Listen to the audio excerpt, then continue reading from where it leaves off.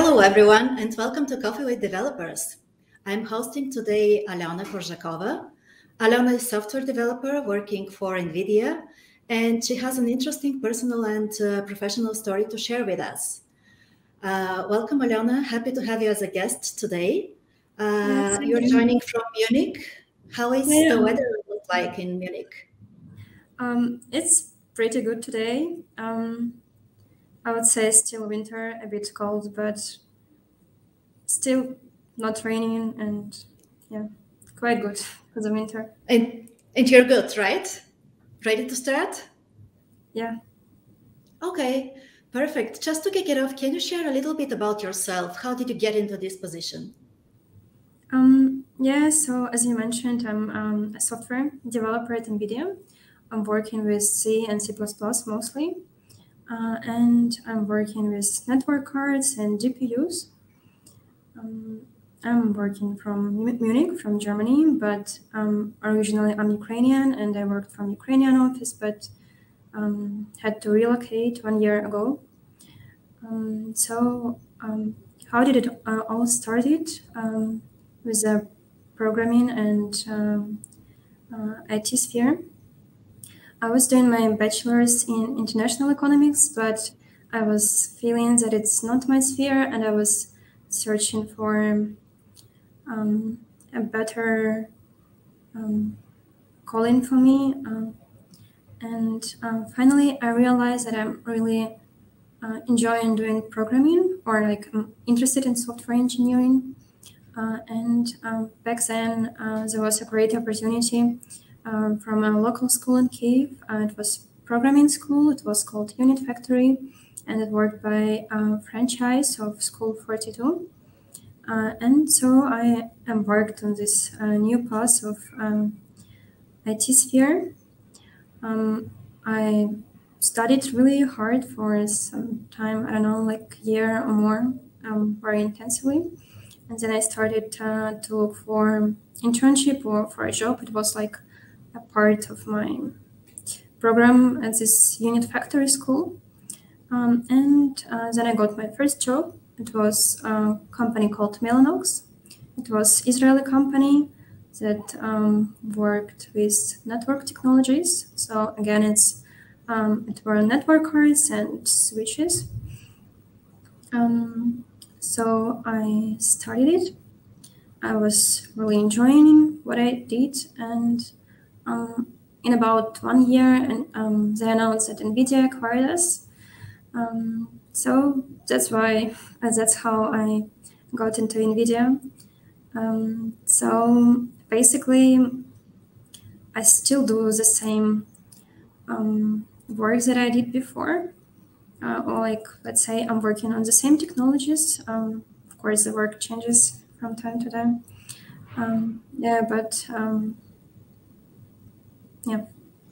What do you do on a typical day, Alona? And what is that you enjoy the most when it comes to working at NVIDIA? Yeah. Usually in the morning, we're having some small things with my manager to define the priorities for the day. And then it's mostly about coding and having meetings with my colleagues who are working on the same code with me, for example. But in general, these days really differ from each other. Sometimes we need to work on some new features. Sometimes we are fixing some critical bugs. Thank you for sharing, and for our audience to get a better feeling of your work. Can you also give us some highlights regarding the projects you're working on? I know that NVIDIA is mostly known for GPU and for gaming, but maybe you're working on something else that can benefit our audience. I'm basically working on network technologies. So I'm working with network cards and GPUs. GPU stands for Data Processing Unit. I'm mostly involved in bring up processes. So normally, like several times a year, we are issuing new cards for and with GPUs. And we have the full process from the very beginning. When we don't really have a new chip, we have to emulate it. So working with emulation, I need to check that some legacy code is working, and also we have some new features, new requirements. So we also work on developing that. And then when we have a chip printout, we need to check that everything is working properly as expected. Yeah, and Alona, you mentioned that you're using mostly C and C++ in your daily work. What are some of the other technologies that you're using, and do you have a preferred technology? So I'm also working with Python and with Bash, mostly for automation. But if we think about some platforms or some tools that we use, so mostly just internal developments. So it's not something that you can find in open source. Yeah, so just from the scripting languages, it's Bash and Python. Okay, thank you. Thank you for sharing. Going back to your career, what made you decide to pursue a career in software engineering? What are some of the challenges maybe that you have encountered on your way? Would you share this with us, please? Yeah, it's a good question. So basically, how I decided to be a programmer, I was just searching for myself, let's say so. I just tried myself in different spheres. So back then I was doing international economics, just from the academic side. Yeah, and I felt that I need something, some different sphere. And I just tried, and then finally I decided, okay, why not try programming? And I just took some course, just some with HTML and CSS. Yeah, and it was really good because I could see the picture, just the product of what I did just right away. And it just felt so good as if you're creating something. And I thought like, why not? Yeah. So yeah, that's, I don't know, yeah. I just tried, I liked it, and I decided that I want to do it. It was quite hard in the beginning. Because like when you're new, you don't know anything, and you just start to read something, and like in the very first sentence you're having like 5 more questions, and you need to Google a lot to like ask your friends who are in this sphere. Yeah, but through some time you just feel more confident in that. Good that you mentioned confidence, because it's my next question is around confidence actually. Have you ever struggled with confidence working in a male dominant field? Not really. No. At least like I worked at Mellanox and then at NVIDIA, so never had this problem. You don't have to combat bias on a daily basis, and that's great. What type of employer is NVIDIA? Why did you choose them? Why did you choose to stay with them? Because apparently you didn't choose to work for them because they acquired your company. But yeah, like NVIDIA chose my first company, let's say so. Yeah. Yeah, it's just a great company that is working on so much stuff that is really nowadays important. Like artificial intelligence, supercomputing, yeah, and in general, it's very interesting to work here. Like my days are really very different from day to day. It's not that I'm working on the routine stuff every day. Like all the time, we have something, and in most cases, it's something that you cannot Google and find on Stack Overflow. You need to invent it. Just to some small solution. Maybe, I don't know, maybe it's not that big solution, but some yeah, small projects day by day. It's really interesting. And I'm feeling that we have a really great community here, and people care about each other. And it's not only because it's just the policy of the company, you just really feel it from people. Yeah. I can imagine that this can be very motivating for everyone working in the field. How can, according to you, the tech industry become more inclusive to women in tech? I would say it's already inclusive. I don't know. I just personally didn't face any issues in this sphere. And you mentioned about biases. Sometimes I'm at that, but in a positive way. You know, like sometimes people asking me what's my profession, and I'm saying I'm a software engineer, and they're like, "Oh, cool. With what are you working? With what technologies?" And I'm saying with C, C++, and they're like, "Oh, really? Like you're a woman and you're working with C?" Like, it's really impossible. I would imagine that a woman would work with front end. With Python and Yeah, with Python. with Python with front end, but not C, C++.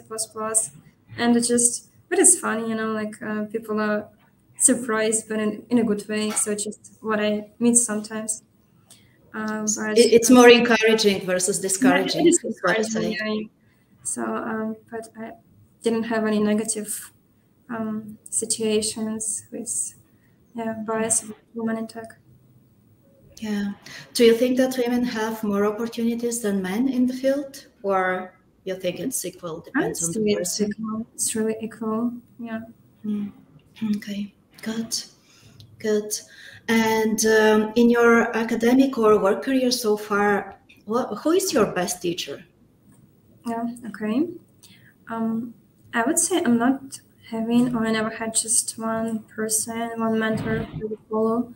For me, it's mostly I'm treating every new person I meet as someone that you can learn from. So just different people on the way. My colleagues, it's my manager. It's also, basically I had a mentor. I had a mentor at NVIDIA. But it was, by the way, it was a organization inside NVIDIA. It's called Women in Tech. And we had a good program there, mentorship program. So I had a mentor basically for some 1 year, but it was just like conversations about your like, current situation, where do you want to go, how will you grow there. But I would say like everyone is a teacher for me, and I'm trying also to be kind of a teacher for someone else, you know. It's just that you learn from other people, and I'm also trying to help other people. Yeah, it's a different and interesting culture that you describe now at NVIDIA, that everyone is a teacher and everyone can be taught. So it's lovely to hear it. And when it comes to your spare time, Alona, how does it look like? What do you like to do when you do not code? Basically, like my work implies that I'm sitting all day long in some building. I can work from office. I can work from home. The company doesn't tell us what to do. We can choose both. Yeah, but it's just in the building inside, and in my free time, I'm just trying to be outside somewhere. I really like to be like in the nature, to meet my friends. If it's warm, we usually go to the river here. Yeah. Is there any advice you would like to pass on to other women or to other young professionals starting or considering a start of a career in the tech industry? Yeah, I would say you first need to have or to work on the right mindset. You should believe that everything is possible and that you can handle ITs here. It's not that scary as it might seem. And for me, it was really just to accept this idea that I can learn it like as other people do.